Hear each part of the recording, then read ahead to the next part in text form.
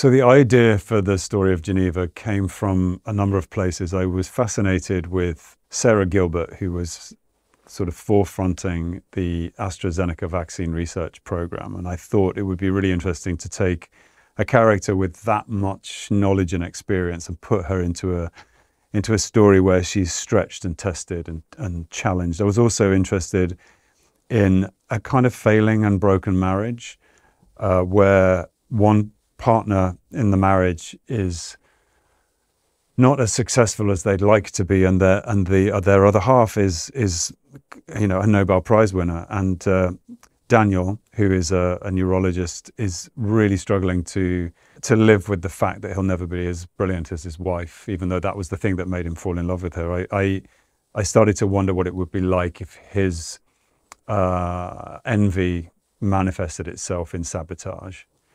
And the other thing was technology and science. I had been looking a lot at Alzheimer's. I'd been looking a lot at therapies for Alzheimer's. And I'm also a big fan of science fiction that's science fact, that's close enough to feel like it could be happening. So I did a little bit of research into what Elon Musk is doing with Neuralink, and I just thought I'm really interested in the brain and brain control and brain implants, and I don't think we're that far away from it. So I just thought I'll use all of these elements to create an interesting cutting-edge story.